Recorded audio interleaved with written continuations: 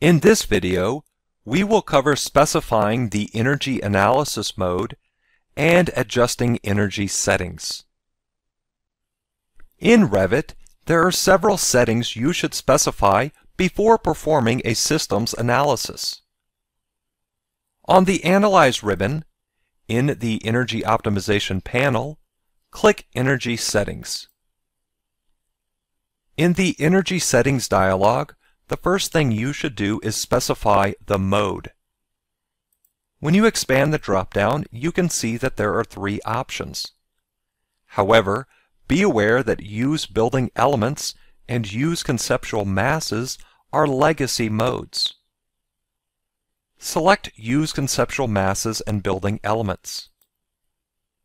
Next, you can specify the ground plane, which is the level of your project that will be at the ground plane. You can also set a project phase for the analysis. If you wish to perform an analysis on various phases of the project, you can select that here. Next, you can control the analytical space and surface resolution. The analytical space resolution is the maximum distance between Revit elements that may be ignored. And the analytical surface resolution is the smallest dimension of any surface to be included in the energy model. Take note that reducing these values will increase the processing time required to create the energy model. Next, you can control the perimeter zone depth and whether or not the perimeter zone is divided. And then you can control the average vertical void height threshold and horizontal void chase area threshold. The average vertical void height threshold is the value used to avoid the application of unwanted thermal loads and properties to analytical spaces like ceiling voids and small vertical spaces such as closets and small storage spaces. The horizontal void chase area threshold is similar to the average vertical void height threshold. When an analytical space's area falls within this threshold, it will be assigned to the unconditioned zone equipment and excluded from any systems analysis. Next, click Edit next to Other Options to open the Advanced Energy Settings dialog. Here, you can control the target percentage glazing and the target percentage skylights. Take note that the other parameters are grayed out because they are legacy settings. Under Building Data, you can control the settings that are used for the Insight service. And then under Room Space Data, you can control the Export category, which can be spaces or rooms. When either of these are created, this option controls what the analytical spaces are going to pull from, either the space information or the room information. Lastly, you can set the material thermal properties. By default, the conceptual types will be used. And then when the schematic types are set to override the conceptual types, then those will be used. And when detailed elements is selected, then the information from the actual model elements will be used. Click OK to close each of these dialogues, and then zoom in and select a space. When you scroll down in the Properties palette to the Energy Analysis section, you can see several additional parameters. Take note that here you can control the space type and the construction type. You can also control people and electrical loads. When you click in the space type field, you can then click the More button. This opens the Space Type Settings dialog. Be aware that for the various types at the bottom, there are settings for the heating set point, cooling set point, and then the humidification and dehumidification set points. These are also important to specify when you're performing a systems analysis. In this video, we will cover creating system zones and editing system zones. System zones are used to designate areas of the building that will be served by specific analytical systems and zone equipment. To create a system zone, switch to the Analyze ribbon, and then in the Energy Optimization panel, click System Zone. When you do, Revit goes into sketch mode, and you can use any of the tools in the Draw Gallery to sketch shapes. Any space that is touching the shape or inside the shape will be included in the system zone. Let's take a look at a couple examples. With line selected, zoom in and sketch a line through the exam rooms and into the consulting room. And then press Escape once. At this point, we have a single sketch line that extends through 5 spaces. Click Finish Edit Mode. We now have a system zone, and you can see the properties in the Properties palette. System zones have a level and a level offset. Once again, anything that is touching the sketch line or that is inside the shape defined by the sketch line will be included in the system zone. And so you can control the level offset in order to move that boundary up or down. So in case you have spaces that are lower or higher, you may want to adjust this. You can also control the name. We'll leave it set to the default name for now, and then you can add comments, and then once you have zone equipment, you can select that in this drop-down. Next, I will click System Zone again, and in the Draw Gallery, select Rectangle. Now I'll zoom into the middle, and I'll sketch a rectangle that is inside the exam rooms as well as the consulting rooms. And then I'll click Finish Edit Mode again. At this point, I have a shape and now I have these 10 rooms that will be included in this zone. Take note that if we need to edit a system zone, we can select it and click Edit System Zone. If I were to move this boundary to where it encloses these rooms, then it would also pass through the corridor, in which case the corridor would then be included in the system zone. So in case you're thinking that you need to enclose all the spaces, just be aware that anything that passes through it will also be included. And we'll take a look at that. When you're finished editing it, you can click Finish Edit Mode, and then once again it remains selected. I will leave this one set to System Zone 1, and then I'll select this one and we'll change the name to System Zone 2.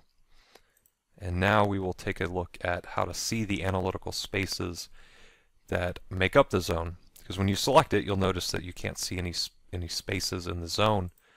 And so to do that, we will go back to the Energy Optimization panel and click Create Energy Model. And then in the dialog, I'll select Create the Energy Analytical Model, and we will let Revit process. When it's finished, there's a new view, which is the Analytical Spaces view, and then there's also a System Zones view. But I'll switch back to the Mechanical Ground Floor view, and then on the View ribbon, in the Windows panel, I'll expand the User Interface button and select System Browser. And then I'll expand the drop-down and select Analytical Systems. And then when I expand Unassigned, you can see System Zone 1 and System Zone 2 along with all of the other analytical spaces. And then when I expand the drop-down, you can see the analytical spaces that are included in the system zone. So for System Zone 2, you can see the 5 analytical spaces, Whereas for System Zone 1, you'll notice that there are several spaces. And so once again, it's not just the spaces that are inside that shape, but also anything that is that it's passing through, which in this case is the corridor, and the corridor has been split up into multiple analytical spaces, and that is based on the energy settings. So just to summarize, the system zones designate areas of the building that will be served by specific analytical systems and zone equipment. So you want to make sure that you have your system zone specified when you perform a systems analysis. In this video, we will cover defining analytical systems and editing analytical systems. When performing a system analysis, you can add analytical systems in order to model zone equipment, air systems, and water loops. Creating analytical systems is a great way to model systems and then perform analysis. This saves you from having to physically model those systems before you can analyze them. To do this, you need to open the System browser. On the View ribbon, in the Windows panel, expand the User Interface button and select System Browser. In this project, there are several system zones that have been created. If you do not see these, expand the drop-down at the top and select Analytical Systems. With Analytical Systems selected, there are tools to add zone equipment, air systems, and water loops. For this example, we'll begin modeling a VAV system that is supplied by chilled water air handling units. To begin, I'll click Add Zone Equipment in the System browser. When I do, you can see that the Properties palette populates with a zone equipment, and there are some parameters. I will give it a name VAV1-1. When I do that, you can then see the system populate in the System browser. Next, I'll select the equipment type, and depending on the type, there will be several other parameters appear. For example, I'll select some different options, and you can see that the parameters update in the Properties palette. For this example, I'll select Series Fan-Powered Box. Next, I can control the behavior, which is either one per space or group spaces on equipment. I'll select Group Spaces on Equipment. Next, I can specify the heating coil, and I'll select Electric Resistance for this example. And then when I expand the air system drop-down, you can see that there aren't any options, and that's because we haven't created any analytical air systems yet. Next, you can select whether or not the zone equipment will draw ventilation, and this will specify whether the zone equipment provides ventilation or not. I'll leave this option selected for now. Now at this point, I have Zone Equipment VAV1-1, and I also have System Zone 1-1. If I select the System Zone, you can see that it has a Zone Equipment parameter. I will select VAV1-1 for System Zone 1-1. When I do that, you can now see that VAV1-1 has a branch in the System browser, and when I expand that, I can see all of the analytical spaces that are assigned to that system zone. So let's take a look at one thing here. Right now, VAV1-1 is serving all the spaces on the zone, and that is because our behavior was to group the spaces on the equipment. If I wanted each space in that zone to have a VAV box, I could select one per space as the behavior. When I do that, you can now see that there are 8 VAV1-1 listings in the system browser. And so that is controlled by the behavior. So whether you want to group the spaces on the equipment or you want one per space, you can select that here. All right, let's continue on and we will create an air system. So in the system browser, I'll click Add Air System. And then once again, we have parameters in the Properties palette. And I will enter AHU1 for the name. And then we have several options here. We can control the heat exchanger, and I will select enthalpy. The options are enthalpy and sensible. I'll select enthalpy. Then for the preheat coil, I'll select electric resistance. And for the cooling coil, I'm going to select chilled water. And when I do that, we now have a chilled water loop parameter. And in order to have an option there, I need to create an analytical chilled water loop. And similarly for the heating coil, if I select hot water, I'll need a heating hot water loop. And then for the fan, I can select either constant volume or variable volume. I'll select variable. So continuing on here, let's create an analytical water loop. And I will name this chilled water. And the loop type is chilled water. And then for chilled water loops, you can control the chiller type. And so for this example, I'll leave it set to air-cooled. If you haven't noticed by now, anytime you choose water-cooled or any type of water loop, you'll need to create an analytical water loop. For now, we'll leave it set to air-cooled. And then let's create one more water loop, and we'll name it heating hot water. And the loop type will be hot water. Okay, so now I have a chilled water loop and a heating hot water loop.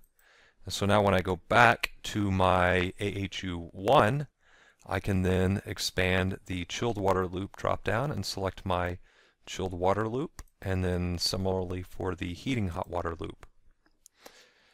So as you can see, you create analytical systems, and then you can assign certain systems to other systems to model real-world systems. So now if we go back to our zone equipment, VAV1-1, I now have an option for the air system, and I'll select AHU1. And so as you can see, this goes relatively quickly in creating zone equipment, air systems, and water loops. And so you can model the systems in your building and then analyze them. And that is a way to quickly analyze systems without having to physically model all of them. In this video, we will cover creating an energy analytical model and performing energy analysis. In this project, system zones have been created along with analytical systems. You can see those in the System browser.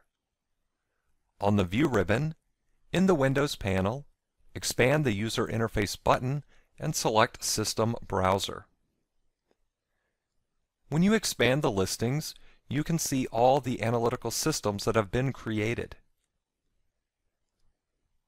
Currently, there are not any analytical spaces because the energy analytical model has not yet been created. To do that, switch to the Analyze ribbon, and then in the Energy Optimization panel, click Create Energy Model. This opens a dialog that says Create Energy Model may take considerable time. Depending on the settings that are specified in the Energy Settings dialog, this process may take a while, or it may not take much time at all. It also depends on the size of your project. Once you are ready to create the Energy Analytical Model, click Create the Energy Analytical Model. When the Energy Analytical Model is created, the Analytical Spaces view opens, and you can see the analytical spaces that have been created. Be aware that you can select analytical spaces. When you do, you can see the instance properties in the Properties palette. Additionally, in the System browser, when you expand some of the listings for the zone equipment, you can see the analytical spaces. Those are the spaces that are a part of the system zone that the zone equipment is serving. You can take a look at the system browser to take a detailed look at all of the analytical spaces that have been created. You can also use the analytical spaces view to fully analyze all of the analytical spaces in the project. Once you are ready to perform an energy analysis, on the Analyze ribbon, in the Energy Optimization panel, click Systems Analysis. This opens the Systems Analysis dialog. There are two options here for the analysis workflow: Annual Building Energy Simulation and HVAC Systems Loads and Sizing. You can select either option. For this example, we'll select HVAC Systems Loads and Sizing. You can then enter a report name, and that report will then be available in the project browser. I'll enter HVAC Loads and then click Run Analysis. A dialog appears stating that the systems analysis is calculating in the background. Since it's a background process, you can continue working in Revit. Once the analysis is complete, you can open the report and analyze the results. In this video, we will cover specifying conceptual types and schematic types and assigning material thermal properties. When performing an energy analysis, it's important that the correct thermal properties are used. We'll take a look at how these are assigned. On the Analyze ribbon, in the Energy Optimization panel, click Energy Settings, and then click Edit next to Other Options. In the Advanced Energy Settings dialog, you can control the material thermal properties. There are three options here: conceptual types, schematic types, and detailed elements. Let's start with conceptual types. When you click Edit, the Conceptual Types dialog opens. As you can see, there is a Mass Model column and a Constructions column. When you expand the drop-down, you can select one of the constructions for each of the options. The conceptual types will be used by default. Click Cancel to close the dialog, and then click in the Schematic Types field and click the More button. In this dialog, you can create schematic types. As you can see, there is a message at the top that says analysis properties are generated from information in conceptual types, and then the properties of schematic types are used when override is selected. So if you select override in one of the rows, for example roofs, then the roofs schematic type will be used, and you can select the option in the analytical construction column. Once again, you can expand the drop-down and select one of the options. If you want to use schematic types, make sure that override is selected. And then once again, you can specify the schematic types that will be used. In the list, you can see the options along with the U value. I'll click OK to close the dialog, and then we have detailed elements. When detailed elements is selected, then the thermal properties for the actual model elements will be used. Now, depending on whether, really if you use this option, you need to pay attention to what model elements are being used. And in other words, what wall types and roof types and floor types were used, and to make sure that the thermal properties have been specified correctly. I'll select detailed elements and then click OK to close the Advanced Energy Settings dialog, and then click OK again to close the Energy Settings dialog. To take a look at the model element's thermal properties, we can look at the type properties. So right now we're working with a linked architectural model, and so if I enable select links, I can then zoom in, hover over a wall, and press Tab to highlight the wall, and then click to select the wall. With the wall selected, I'll click Edit Type to open the Type Properties dialog. And then when I scroll down to the analytical properties, you can see the U values and R values for the wall, as well as the thermal mass, absorptance, and roughness values. And so really you want to make sure that these are valid and that they've been specified correctly. Additionally, you can click Edit next to Structure to see the structure of the wall, or if it's a roof, the roof, or a floor, and so on and so forth. Here you can see the materials that make up the layers of the assembly. At the top of the dialog, you can also see the resistance and the thermal mass. If you want to take a closer look, you notice that you cannot click in the material field in order to click the More button, and that's because we're working with a linked architectural model.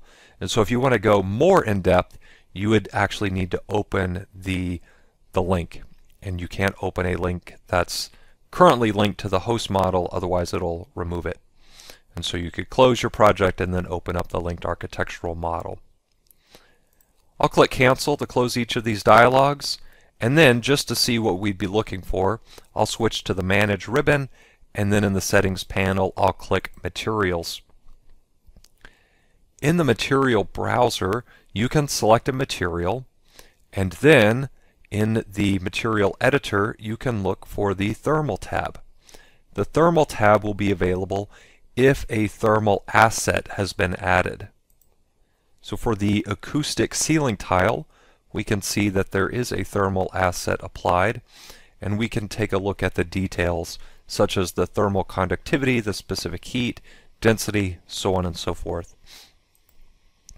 If I flip through some of the other options, you can see that not every single one has a thermal asset added, and so this is what you'd want to be looking for to make sure that those thermal assets are available. And if the wrong one is added, you can always replace the asset and select another one that's in the list, or that's available to you. So once again, you can use the conceptual types, schematic types, or you can use the actual thermal properties on the model elements. And so before you run an energy analysis, you need to make sure that you understand what's being used for your material properties. In this video, we will cover reviewing energy analysis reports and reviewing calculated values. To begin, let's review the process of performing a systems analysis. On the Analyze ribbon, in the Energy Optimization panel, there are several tools. You should begin by specifying the energy settings. After that, you can create system zones. Then you can create analytical systems. To do that, you need to be in the System browser. On the View ribbon, in the Windows panel, expand the User Interface button and select System Browser. With Analytical Systems selected, you can see the analytical systems that have been created in the project. Once you create system zones and analytical systems, you can create the energy analytical model. Back on the Analyze ribbon in the Energy Optimization panel, there's a tool that you can use to create the energy analytical model. In this exercise, the energy analytical model has already been created, so the tool says Delete Energy Model. If you make changes, you can delete the energy analytical model and then create it again to incorporate those changes. So once you specify the energy settings, create system zones and analytical systems, and then create the energy analytical model, you can perform a systems analysis. When you click Systems Analysis, the Systems Analysis dialog opens, and you can see that there are two options: Annual Building Energy Simulation and HVAC Systems Loads and Sizing. In this exercise, both of those have already been performed. I'll click Cancel and then scroll down in the project browser. Under Reports, you can see that there are two analysis reports. I'll open each one. Let's begin by looking at the Annual Building Energy Simulation report. To begin, you can see the annual overview and several charts, and then a monthly overview and a couple charts here. Then there's a detailed report section, and if we scroll down, we can see the table of contents. And here you can see the various report headings, and you can click one of these options to switch to that section of the report.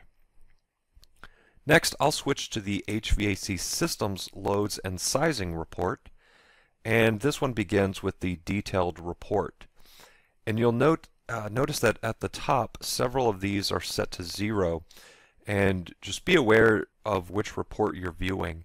So the HVAC Systems Loads and Sizing does not do an annual building energy simulation, and so that's why a lot of these are 0 here at the top, because they deal with the annual energy use.